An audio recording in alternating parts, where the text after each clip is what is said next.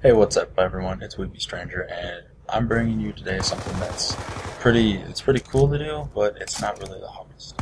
It is a little more than 500 kills in Zombies Transit mode, but I got 0 headshots. I made that a challenge to myself that I would not get any headshots that game. And it's not the hardest thing to do, but it is pretty time consuming, and you have to be patient and know how not to get trapped by the zombies. I was playing with 2 friends here, and basically we just decided to go at it. I mean, well, I was the only one that went at it, but they did their normal stuff.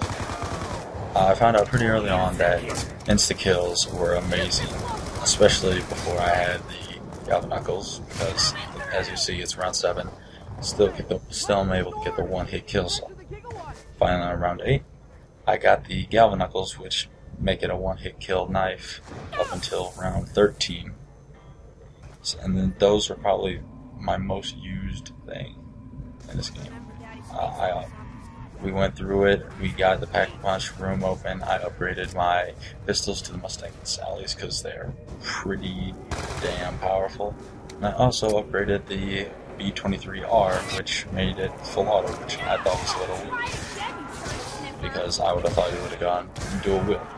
And as you can see, with Juggernaut on, round 12, I'm able to just basically walk through zombies, barely take any hits, and just not waste any effort, basically. It's one of the simplest things to do in the game. And then there's also the electric zombie. Got him on round 15. He doesn't get any stronger as the levels go, as it only took about 10 hits when he was on round 15 to kill him, and I was like, alright, works for me. And it was just back to the normal punch and grind.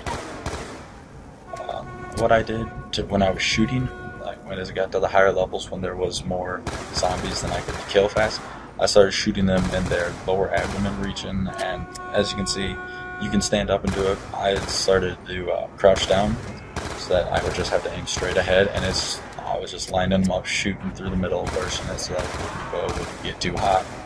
And whenever this happens, and you get a max ammo like I did right there, what I did, I just spent the next clip. I was like, alright, I'm just gonna somewhat spin this clip so that I don't have to worry about it. And I used a lot of grenades when in open areas with big groups behind me, and also the Mustangs and Sallies, because they do pack a pretty good punch, except for the fact that they leave crawlers sometimes, which, just like that, you can miss a crawler because of the knife landings. And outside areas are the best, but it's pretty bad when the bus is moving around. As you see, I almost got trapped here, and that would have ended my streak. That would have killed my other guy. Me and my friend were just like, oh shit, run. I pulled out my Mustang Sallies and we had fun. And then right here, my friend got down, and then he had to leave for work, so he was just like, alright, I'm gonna leave, you guys end it whenever. So I just said, I'm gonna get the most kills, I'm gonna look straight down, I'm gonna commit suicide. So look at the scoreboard, so I had the most kills, look down, went at it. My final score was 509 kills, 2 downs, 2 revives, and no headshots. Thank you for watching. There will be more on the way. Like and subscribe if you like the video, because there will be more. Thank you.